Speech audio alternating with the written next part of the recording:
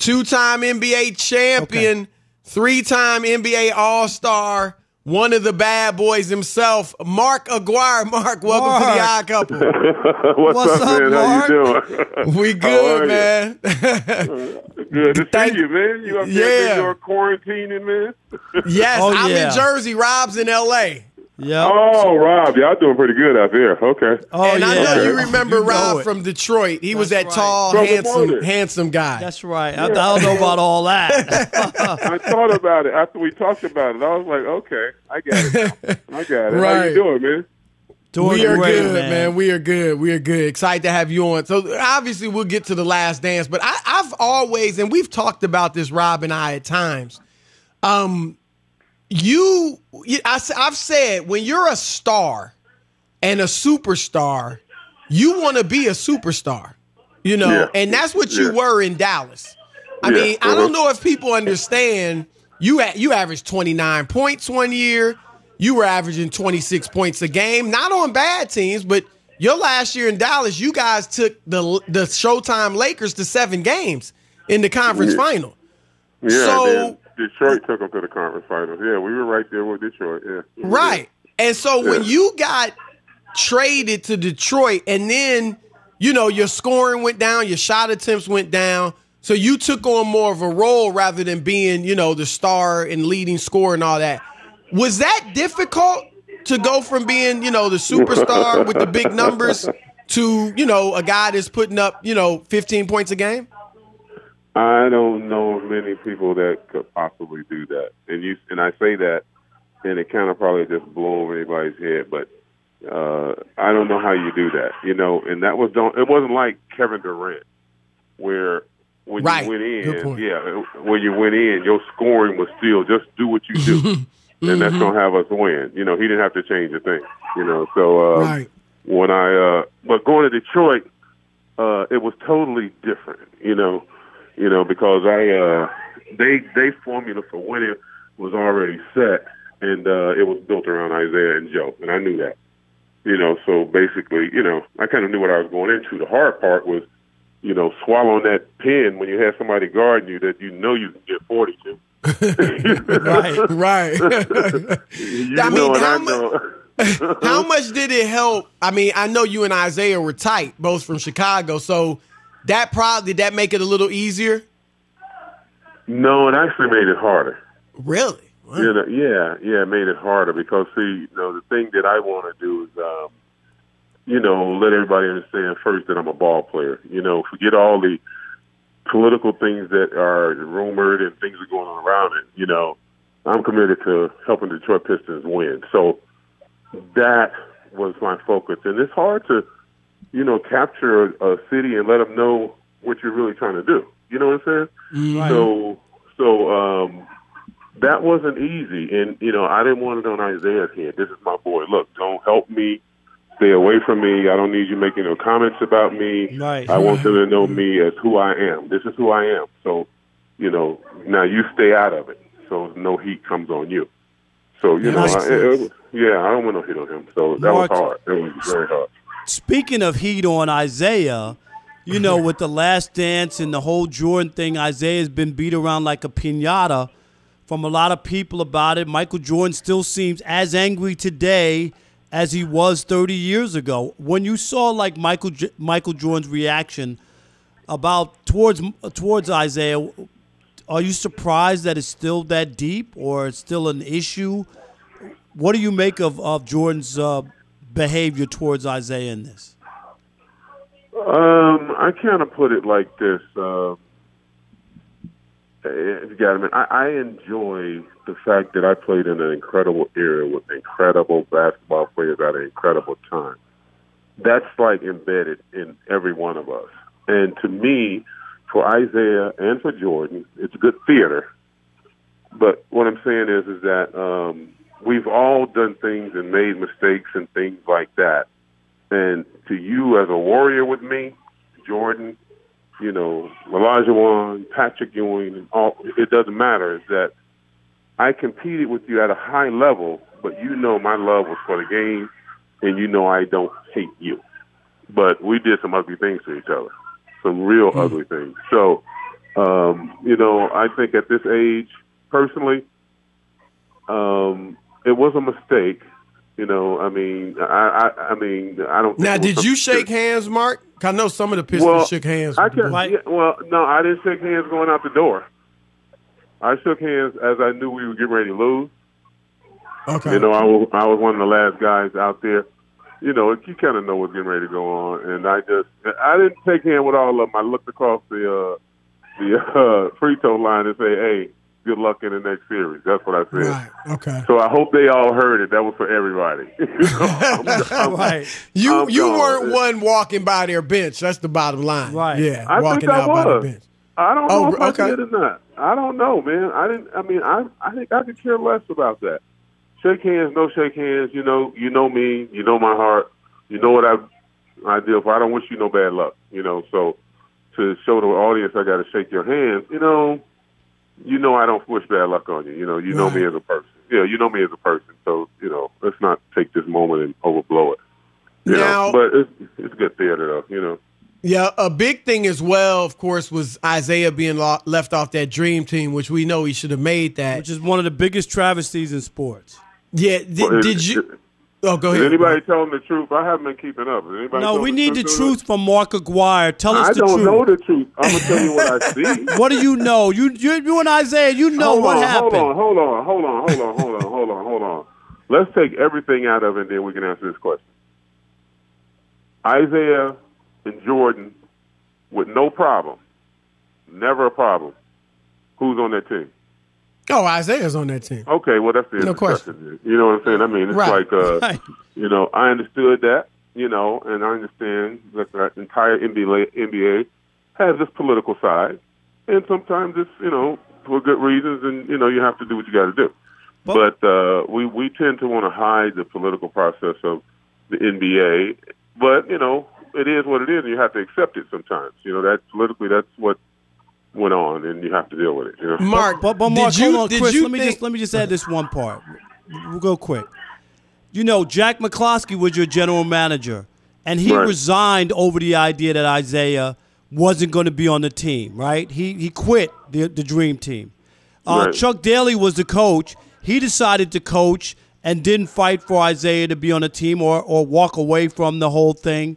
When you look at that, and you have a coach and a general manager, and you have a star player who deserves to be on the team, I mean, do you have respect for Jack McCloskey? Do you look a different way at Chuck Daly for doing what he did? How can you reconcile when you have two guys from the same organization doing two different things? What I saw was the fact that nothing can penetrate the loyalty that we have as Pistons. I don't care what my Piston buddy does, who he is, and what direction that he takes. I know that when it comes down to it, that not at a basketball game or making the Olympic team, but I know when it comes down to it, not being in a political position where, I want you to get hurt. I do not want you to get hurt, and I can understand for Chuck Daly, fighting for Isiah getting hurt, and I can understand Jack McCloskey's position because that's the way he is. Screw it, So they all are for me, if you understand that. Do you understand it? I know they're for me. So whether you root for me or whether you don't root for me, you're a part of the Piston blood, and that blood don't end. Believe me, brother, it doesn't end. So I don't see what Chuck did as being anything against Isiah. Matter of fact, you still represent the Pistons. You're the best coach in the NBA. You coach in the dream team. You still represent the Pistons. So, what does it mean? Right. Yeah, I did. Yeah, I understand that. Mark, man, great stuff. We appreciate the time. I wish we had longer. But, you're good, man. It's good to hear from you, man. Yeah. I'll be reaching out to you again. Yes. We'll get you on again. Thanks so much. Hey, man, much success to you guys, man. Appreciate it. Thank you. All right, Mark. All right. Peace. All right, let's get right to it. It is time for Trash Talk. Don't you ever talk about me. It's Trash Talking Tuesday. It's your teeth, Reggie. I don't know whether to smile at you or kick a field goal, man. All right, you ready? Let's jump into it, Chris. Let's do it. Terrence in Washington, you're on the Odd Couple Fox Sports Radio. Who you trashing? Oh, I'm trashing Chris and Rob Parker. Chris, you made that bogus list last week comparing Reggie Miller to Klay Thompson. Those Indiana teams took Jordan Bulls to 7 games.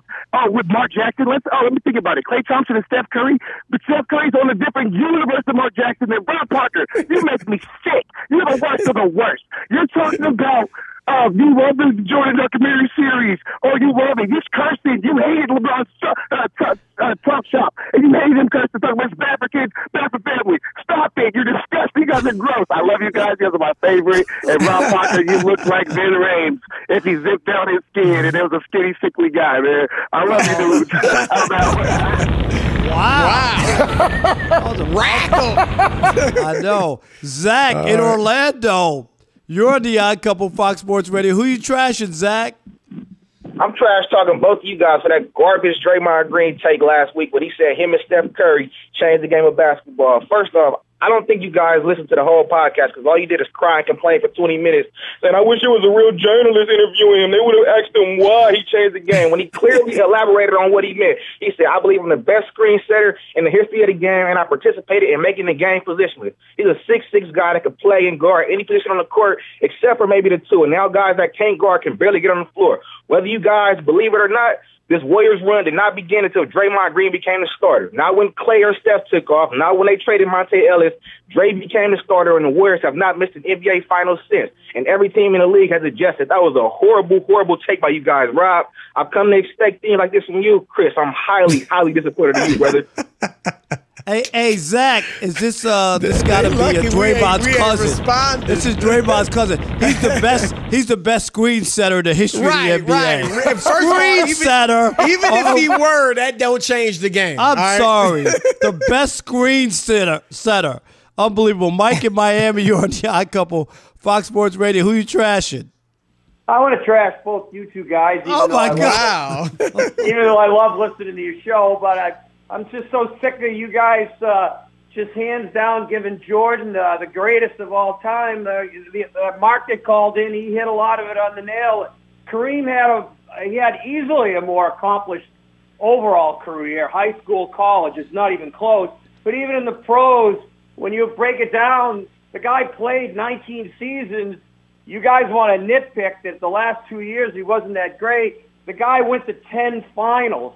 10 finals. He took an expansion team, the Milwaukee Bucks, in his second year, and they won the finals in his second year. The guy didn't go up against scrub players. He went up against the greatest centers the game basically have ever seen. Wilt Chamberlain, Willis Reed, Nate Thurman. When he was 38 years old, I loved Olajuwon. He was awesome. But did you ever watch him go head-to-head with Olajuwon? I mean, he was eating him up, too. The guy was unbelievable. Sure, the game has changed. It was more center-dominant back then. But, I mean, you got to hand it to the guy. I mean, you guys just want to say all he did was, well, he had Magic Johnson and he had these other. Michael Jordan didn't win anything until he got Scottie Pippen. Yeah, okay. All right. Scottie Pippen's won how many finals MVPs? I'll wait. Right. For the record, thanks, Mike. I got, and you might too, Rob. I got Kareem number 3. It ain't like He's in our top 5. We both have him. We're not poo-pooing his career. Stop it. All right, what about Lewis? He's probably trashing us. Right, Lewis in L.A. You're on the Odd Couple Fox Sports Radio. Who you trashing?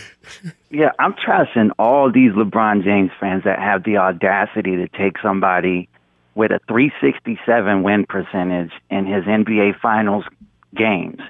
He's played a total of 49 games. Only Jerry West, Bill Russell, and I think it's Jerry West and Bill Russell, and I think Kareem have more games. No, there's only 3 guys that have more games in the finals, and all of them have winning records, and all of them are above 500 in their winnings. But Michael is undefeated.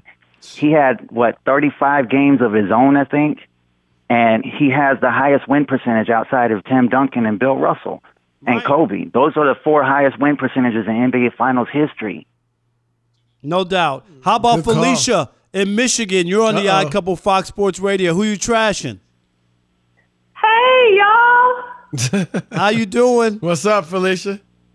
Oh, my gosh. Thank Hi, you so Felicia. much. You know what? I just got to let you know. No, you got to trash. prepared. You got to trash something. Yes, who you trashing? Come on, we're running out of time. It's trash talk. Okay, here you go. If I was the Pope, he would be excommunicated. If I was the police, I would read him from his Miranda rights because he has the right to remain silent. This goes to Shannon Sharp. Just to name a few: Sean Kemp, Alonzo Mourning, Ewan, Bird, Barkley, Hakeem, Robinson, Kareem, Michael Jordan, Pippen, Shaq, Kobe, Drexler, just to name a few that Dennis Rodman has guarded. So if he says he can guard LeBron James, he can guard the King Millennium. Also, all right. Bye, Felicia. Bye, Felicia. Appreciate it. Do we have time? Yeah, we got more time. How about Joseph? No? You Joseph got like in Virginia. 20 seconds. You got 20 Joseph. seconds. Got you, fellas. Look, Jordan is not the GOAT. I'm sorry, fellas, but you're prisoners of the moment. It should be called the last chance. The last chance to submit his legacy as the greatest. There's no reason why he just decided to do this documentary in 2016. It's because LeBron's legacy is going to overshadow his at the end of the day. Y'all have a good one. How? All right, Joseph.